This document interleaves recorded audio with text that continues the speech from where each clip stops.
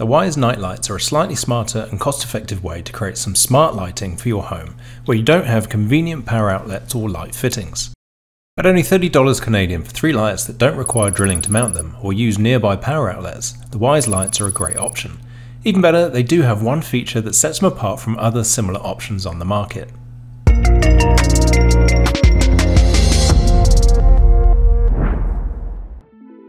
I've been looking for an excuse to buy the Wyze Night Lights for some time.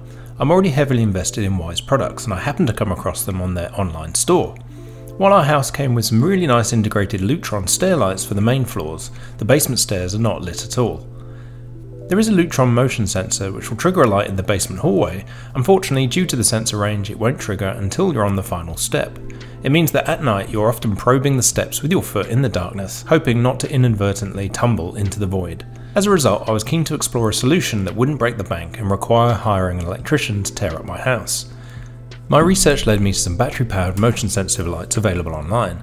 There are a myriad of competing brands and all shapes and sizes. However, I remembered that Wyze manufactures their own solution, and there was one feature in their product listing that made me choose them above all the other options in the same price range. It was the ability to connect multiple lights in parallel.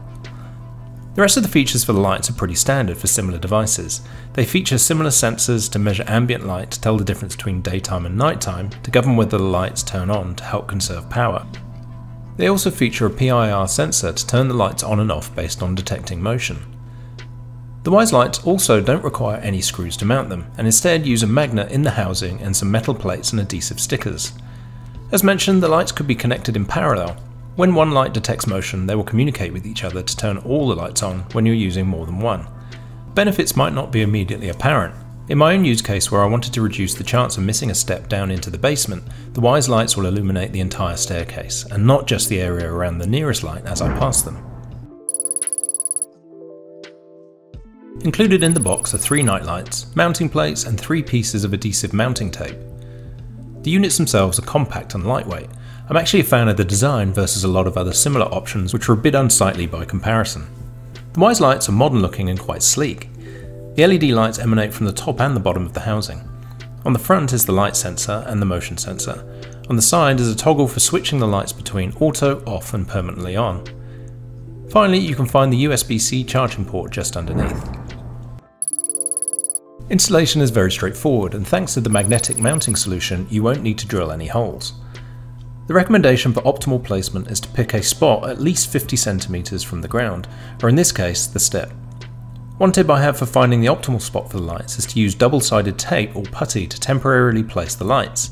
That way you can move them quickly and easily before you break out the included adhesive tape and metal plates to fix the mounting positions permanently. As part of my setup, I had to figure out how to best place the 3 lights to best illuminate the 8 steps I had. I wanted to make sure the lights turned on before descending the staircase. Using the double-sided tape method, I was able to test my configuration before committing to using up the included adhesive tape. Once you're happy with the proposed location, it's just a simple step to place the tape where you want the light, pull off the film to expose the glue, and then firmly press the metal plate on top. The good news is you don't have to get the tape and plate perfectly level, as the light will cover them up. Setting them up to work with each other is even more simple. All you have to do is switch the lights on to auto within 30 seconds of each other and they'll automatically synchronize. If you don't want them to sync, simply turn each one on individually to auto and then wait 30 seconds before switching on the next light. The motion sensors have a range of up to 18 feet in optimal conditions. It will trigger the 4.5 lumens LED light, which emanates a pleasant warm hue at 2500 kelvins. The fact that lights also illuminate upwards as well as downwards is aesthetically and functionally pleasing too. As mentioned earlier, the most useful unique feature is the ability to use the lights in parallel. I had previously bought some cheap motion sensor LED lights for another area in our house, but I've always been disappointed that each light operates independently.